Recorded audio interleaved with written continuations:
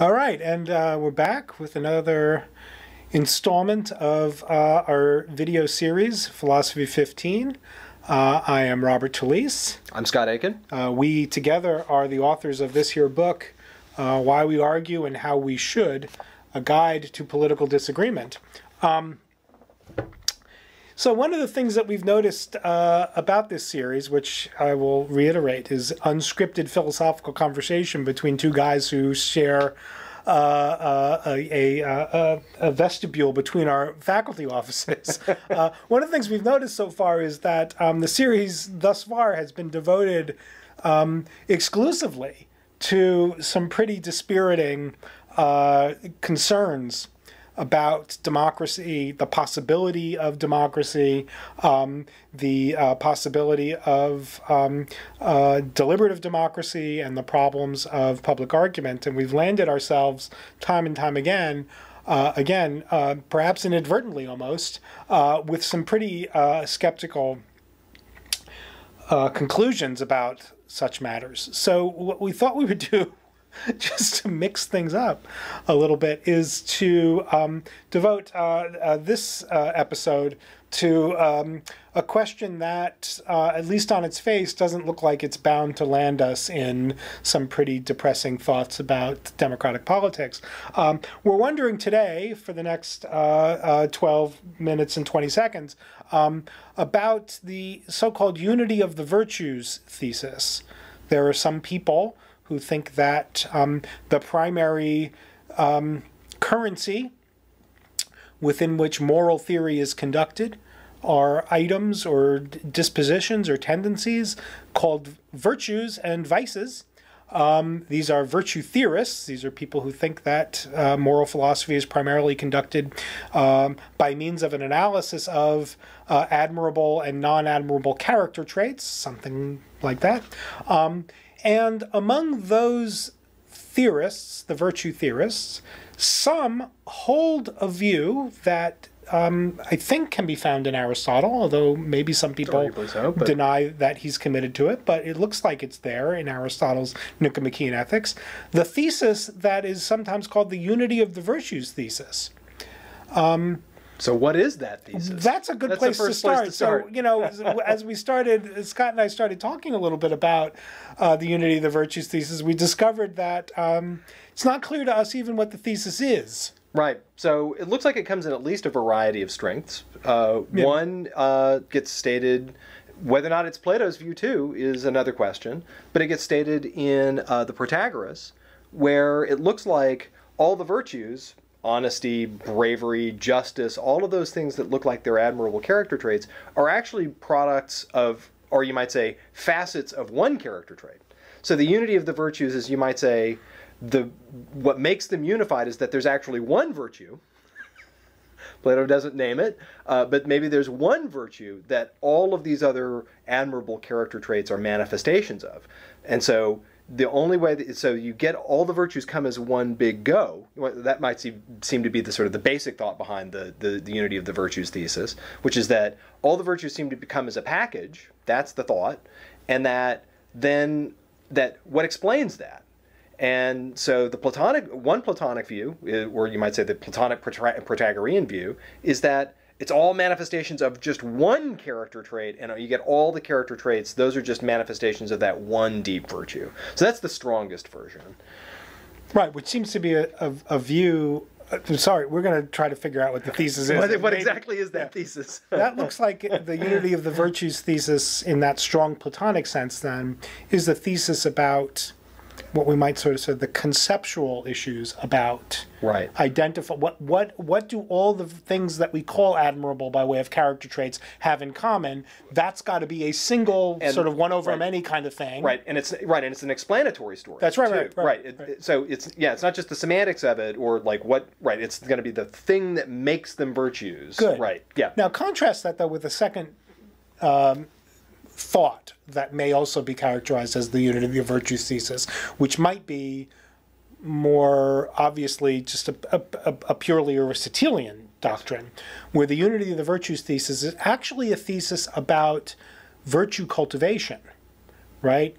Where it says the unity of virtues is the thesis that says, in order to manifest any particular single virtue, let's say courage, one also must manifest to some degree or other, and this is where things are going to get pretty thorny pretty quickly, all of the other virtuous traits, that there could not be, in some sense, there could not be a cowardly honest man, right? There could not be a courageous blowhard, right? That if you're benevolent, you must also be just, right? Now, one way to sort of draw out different strengths within that view is maybe it's like one can't be fully or perfectly or completely courageous unless one manifests all the other virtues to that same degree. Right. That's the strongest version. Maybe there's a slightly weaker version that says the perfection of any particular virtue must be accompanied by maybe not the perfection of every other, but a sufficiently robust cultivation of every other. Right. Now, notice, by the way, that this weaker version requires this degreed notion of virtues that, on the one hand, looks like it's much more plausible. That we'd say something like, look, you know, in the same way in which you acquire, in which you might say the Aristotelian would say you acquire the virtues is that you get better at the practice, right? You get more consistent. Right. That you would say, well, it's the more consistent practice of all these other virtues that makes the other ones intelligible. So, regardless of what the thesis is, it looks like we've kind of got like a kind of a range there. Let's kind of ask whether or not it looks like it's a plausible thesis to begin with, and then we're going to ask another sort of strange question about it. So, is it really plausible that, so, like, we list a handful of Aristotle's, the Aristotelian style virtues, but, like, for example, like, Aristotle lists wit as one of the virtues. Can you have someone who's a bore, but virtuous in the sense in which that person is courageous? It seems like someone who's not witty could be courageous. Otherwise, Ajax from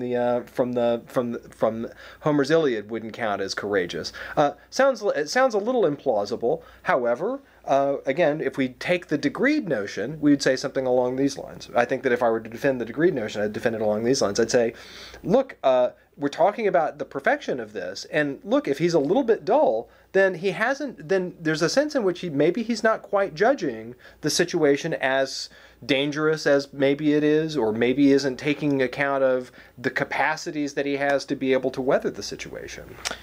Yeah, it doesn't. Yes, that would be one way in which the unity of the virtues thesis would be defended.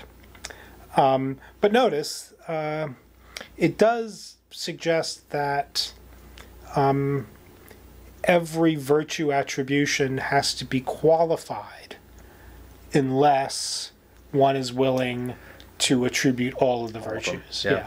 So that still doesn't seem to me plausible. It seems to me that you can have a stingy, courageous person. Yeah. It seems again. It looks like some ad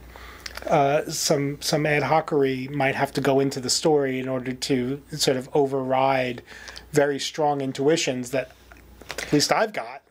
So maybe we'll go. Maybe instead of looking at the cases, maybe we need to kind of go up. And so think again. We're going to use Aristotle's notion as a guide, where we'd say, look, whenever we think about the things that contribute to the good life, on the hypothesis that the virtues are, you might say, constitutive elements of the good life is supposed to be something that's unqualifiedly good. The virtues too are supposed to be things that are unqualifiedly good. So we take, for example, these cases where someone is stingy but witty, or something like that, right? Maybe the thought would be something like this: the stingy person's wit, right? The stingy person's wit isn't unqualifiedly good.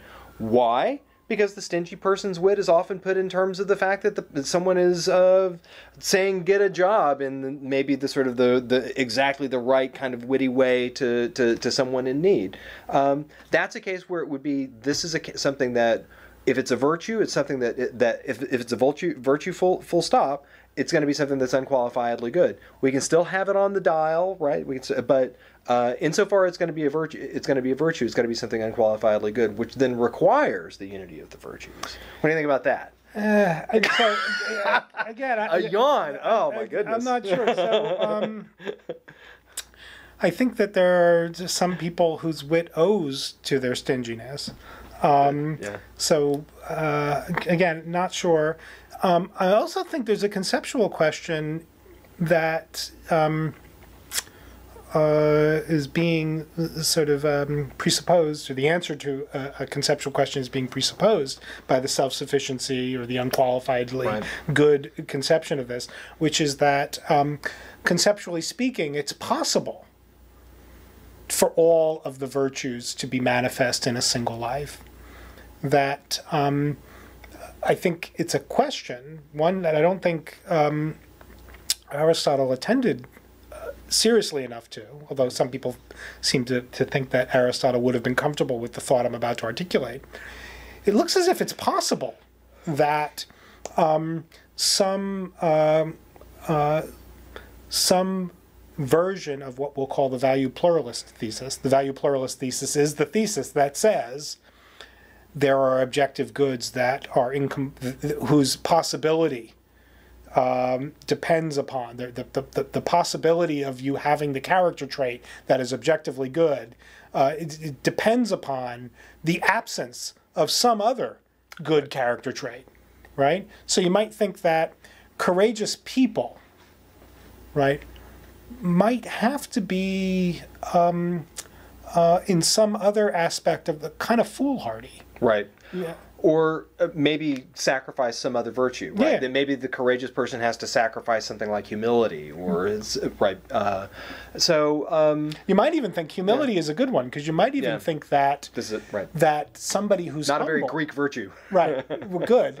If it is a virtue, it looks as if humility is conceptually tied to an epistemic vice. Right. You're humble insofar as you underestimate your worth or ability. Is that what humility is? Does humility require that you think that you're less good than what you are? Or is it that humility is something where you estimate yourself, where you'd say, look, if you were infallible, like if you were a fallible creature, like we all are, you might say it's more a sort of a tendency to attend to the places where you're fallible and be honest about them. So you might say humility is a sort of a convergence of self-knowledge and a kind of an overt honesty about that. Well, what about modesty? Yeah. So modesty might be... Right. So I think that you're right that there are some cases of humility where it isn't properly attending to your weaknesses. But humility is also, I think, connected to an underestimation of your Modesty is more an act, isn't it? Yeah, modesty looks right, because we have the notion of false modesty where it looks like we put on certain kinds of gestures. Yeah, but there's false humility. I mean, so one wonders if all the virtues can indeed, it's just a conceptual matter, sort of live together in a single character. And maybe they can't. Now, the deeper question, I think, is whether the unity of the virtues thesis, were it true, whether that thesis would lead us to think that the vices are also unified. Philosophy 15, folks. That means we're done.